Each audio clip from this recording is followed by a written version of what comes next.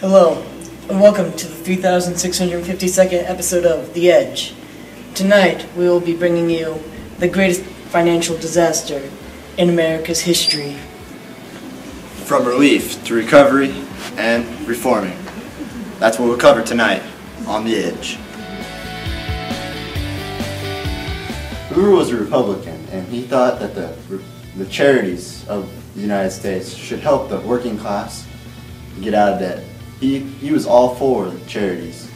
He was he offered fundraising for charities, but he wouldn't help out the average working class of the American society. The last couple of years I've been having a lot of problems. I don't have any money. I can't afford to raise my family. I had to send my only son away. Hoover's not helping me at all. I need a little bit of money, just a little bit.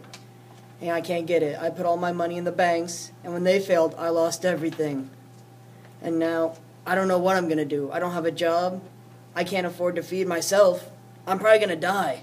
I served this great country in the World War I, and I wanted my money, but I rioted against Hoover at the White House, and he shot upon me. I didn't like that, so we rioted. In the 1920s, farmers all spread down to the South to plow land and make more room for the farms.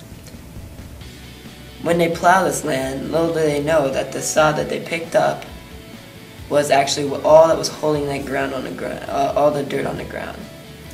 So, by doing this, in about 1932, 14 storms following a massive 2-year drought caused the Dust Bowl.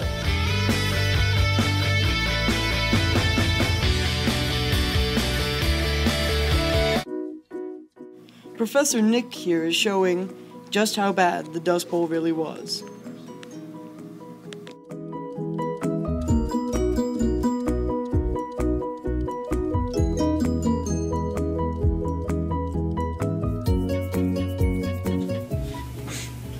All my cows died. I couldn't brush my teeth. It was all dusty. My milk was brown. When I got out of the war, Hoover promised me money. But he took my job. So I woke up the other day, looked outside, dead. Everything was dead. Hoover did it. And I know he did it. Because I saw him do it.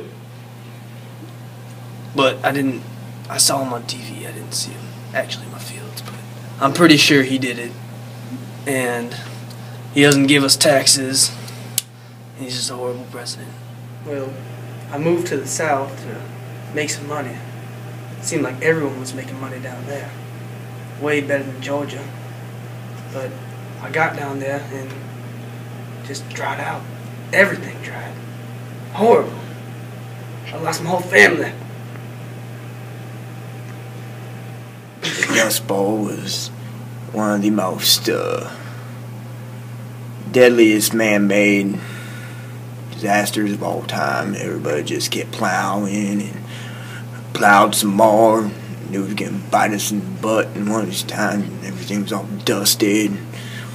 Couldn't breathe without getting dust in my face. And, everything was all dusty. Couldn't brush my teeth. It was all dusty.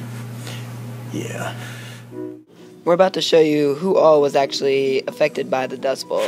You see, not only did it affect people down south, but it affected people in this region right here. It affected everyone, even in the Midwest. During this time, though, there was also a bonus army riot that actually caused Hoover to fire upon the actual army. It was a very big deal. It happened below New York, actually in D.C. But when it came to jobs, California, they blamed the Mexicans.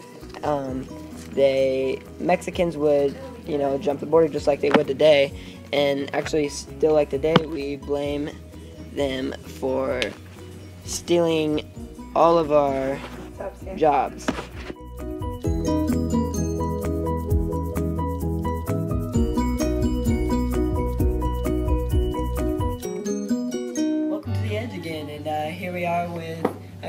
Farmer Nick, Farmer Ben, and Farmer Colin. Well, a new president has arrived, and basically, yeah, a lot of people are liking him, Colin. That is the thing. Nick, what is your input on the new president, Roosevelt? Oh, all right, yeah. Well, everyone really likes Hoover nowadays, don't we, Ben? Yeah. Hoover's He's making, awesome. but he doesn't really have a solid plan of what's going on. But He's just better than the last president. yeah, we're getting through it step by step, and he's giving us action. He is a vet from World War II. We're going to ask him about some of the things he witnessed there. So tell me, Fisher, were you there when the Japanese bombed Pearl Harbor? Yes, I was. I was there when the sky started raining bombs and planes took off from every which direction. It was probably the worst experience of my life. I was frightened to my life. Were you serving on a ship? No, I was on an aircraft carrier, which is pretty much a ship, but it's like an island. Right, man. Well, I was on one of the crews that loaded bombs on the airplanes, and we got hit. It was on the side of our, it was on the side of our ship, and we started tilting this way. I got ditched off the deck. How do you think, how do you feel about how FDR responded? I thought he responded pretty nice. He was paying back. Well, we lost over a couple thousand men there, and I think he did the right actions.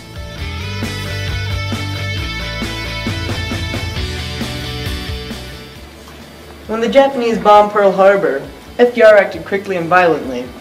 Under his guidance, we started the Manhattan Project, which gave us one of our most powerful weapons. So let me ask you, FDR, a great president or the greatest president?